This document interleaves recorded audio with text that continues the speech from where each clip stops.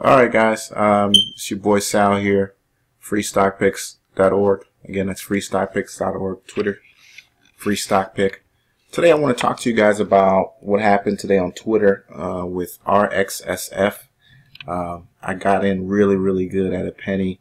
I knew it was overbought, yes, overbought. I went in and made a really good killing on it. It settled back down to just under a penny. But, you know, I got a really nice 30% on my money. But, again, I want to tell you, how I saw this. I really want to break it down for you. I want to start actually doing this where you guys can start seeing my trades in real time. So you're going to start seeing me do this. But I want to break down, how this came to my attention and why I know this stock is a scam. Okay? It all starts with reading the SEC filings. Okay? SEC filings are the most important thing when it comes to these penny stocks and determining what's real and what's not real, what's legit and what's not. Okay? OTC markets, I don't care what anybody says, this is the palace, okay, of OTC stock information. Okay? E-Trade, SureTrade, I don't, any TD Ameritrade, nobody gives me better information when it comes to OTC stocks than OTC markets. Okay. Alright, so let's jump into it. RXSF was the ticker. It ran up today really good, and when I saw this happen, I had to jump all over it. I just had to jump all over it, and it took, really a second for me to make a decision to jump in it. And I knew that it was overbought as soon as I saw this chart. And I realized that basically in the afternoon that there was no action. There was no action happening here. So I knew that, the morning buyers and the people who had bought it early afternoon, they were going to sell because they were going to think that they're trapped. Okay. I've been a penny stock promoter. You guys have seen me promote before. If you don't think you're going to get out, you want to get out as soon as you see the next person put in a buy order. So I knew that was coming, and I got in really early, and I was able to take advantage of the dip. But again, let's go back to why I had this video, because I wanted to break down my analysis here. And let's go to the filings, and I've already opened it up over here, and I wanted to show you guys. It all starts in the balance sheets. I don't read the whole thing. There are only a few things you want to look for. This is a multi-million-dollar company. Let's go back here to the company profile.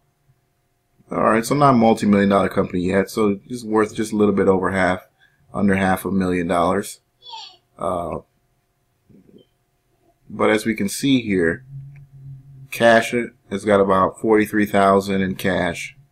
Which is, what you probably would look for a company that's worth as much as it is.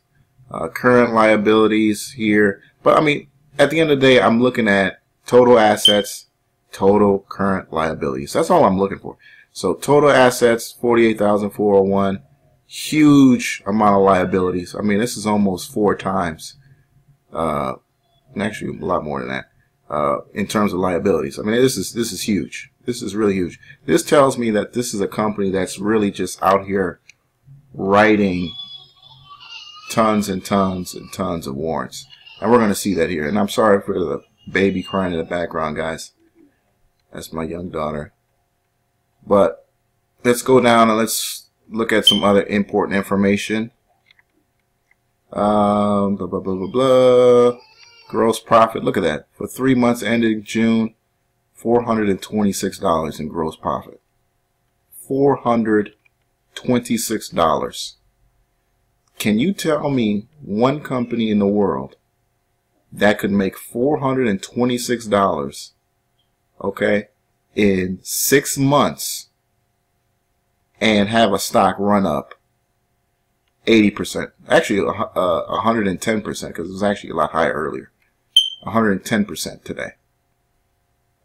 It's absolutely ridiculous. All right. operating expenses are out of control. You're telling me that operating expenses for 3 months ending in June was more than what the company is worth? Let's go back. It's close. Pretty much identical, almost. Just a little bit less than what the company is worth. So almost 100% of the value of the company was spent on operating expenses in 1 year. I mean, that's ridiculous. The company lost its entire value practically. Net loss from operations. It's right here, folks. You know, so the values, everything you need to know is going to be right here. I don't care what the promoter says. I don't care what a website says. I don't care what anybody on Twitter says. Everything that you need to know about making a great investment decision is right here. Okay? This is where your money is going to be made, right here. You can see it. All right? Net loss, nearly $1 million. All right, so the company is losing money. They're not making any money. All right, so we're going to, and then there you go, right here. 6 months, it's lost almost $2.5 million. All right, that's almost 3 times the value of the company. All right, so we know it's a losing business. The business itself is pretty much a sham. I mean, it's pretty much a sham.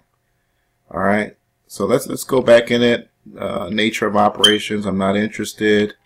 Management use, I'm not interested. CAB, not interested. Inventory, I'm not interested. Revenue, I'm not interested. Rent, I don't care. A lot of this is just, you know, a lot of stuff you don't really need to read reading. I don't care about that. Loans, I mean, this is really important. You know, it goes to tell you about how the company is using money and how they're really lending out money. When they start naming people's names, be very careful with that. Okay, I've noticed that just looking right now, this Lorraine Yard name pops out. So when you see people's name, I like to Google their name. I like to see who I'm talking about. So Lorraine Yard, International Cannabis Association. Okay, so she's the CEO of RX Safes. Okay. Alright, so she's the CEO. Alright, I guess she's also part of this International Cannabis Association. Okay, Lorraine Yard. So, okay, now the CEO is intended both to create Atlantic. Alright, so look at this. The CEO of the company is using her own company to lend money to. She's lending money to her company, and she's having the company basically write her an IOU. I mean, she's using the company as a personal checking account, basically. All right, the company may borrow up to $100,000 from Lorraine Yard. The unpaid principal amount shall bear interest of 4%. I mean, come on, guys. This is crazy. This is what happens when you're running, in my opinion, a scam. If you're a CEO of a company and you want your business to thrive, you're going to put your money in that. But you're not going to have your company write you an IOU. This is your investment. You want to see it grow. So to you, it's just doing what I got to do to make my company grow. This isn't about that. This is about having a vehicle to create wealth for yourself and fucking people over who think that this is a viable business. All right, let's keep going. All right, so obviously, you know, she's paying herself from the company treasury. All right, let's move on. Naples Family Trust. I'm not sure what this is about, but you know, you definitely want to read what they're loaning out. Operating losses, so they're kind of doing some tax stuff there. Blah, blah, blah. Employment agreement. Look at that. Has signed an employment contract. Look, she signed an employment contract with her own company. And she pays herself a base salary of $175,000 plus an annual performance bonus at 50% of her salary. Look at this, guys. Look at this. You wanna read this kind of information. Let's go back, scroll up real quick, because I want to take back to up here. All right. Again, remember, the company only has $43,000 in cash in June 30th, 2015. Okay, so let's go back down. I think we were on page 10 or something. Where are we at here?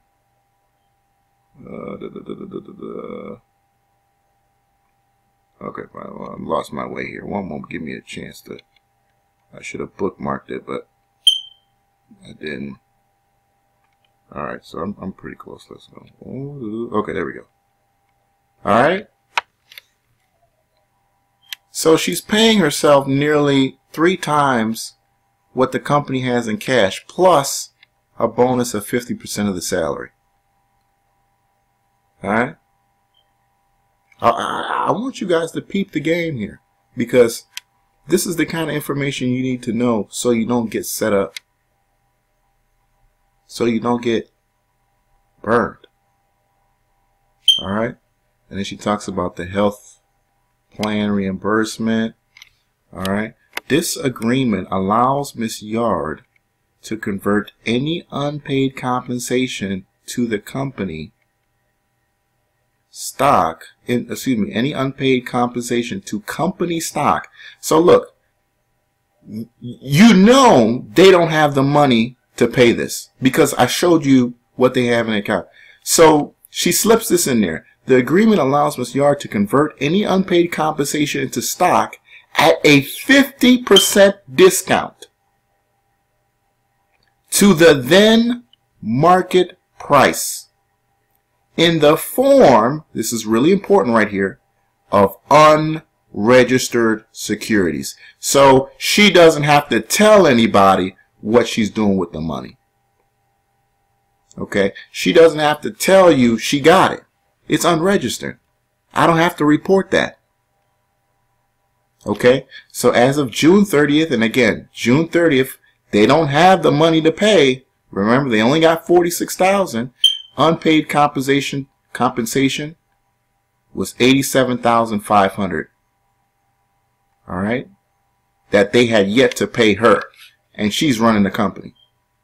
No stock had been converted, but upon the signing of the agreement, this agreement we're talking about, she was granted employee stock options of 10 million shares.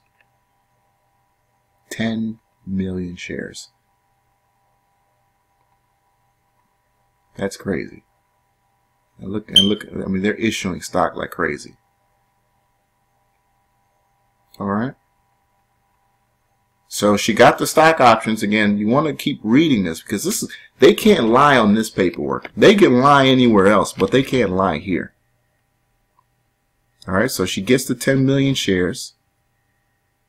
All right. January 1st, and she can exercise it basically at any time. All right. Stock options totaling 1 million shares were granted during the first 6 months of 2015 under the Director Compensation Plan to 4 directors, in the amount of 250,000 options to each director. And grants, director compensation recorded on the grants, totaled $120,400. This is more than the company has on its balance sheet right now. And that's what they're just giving away, folks. All right, so let's keep it going here. I mean, this is just crazy. All right. Dr. Reed for marketing services for a term of 2 years. All right. They issued him 1.2 million post-split warrants to Dr. Karim. So this Dr. Karim guy gets a ton of shares. All right. I mean, she's not paying cash for any of the services for her company. She's basically issuing people shares. That's what she's doing here. I mean, this is crazy. All right.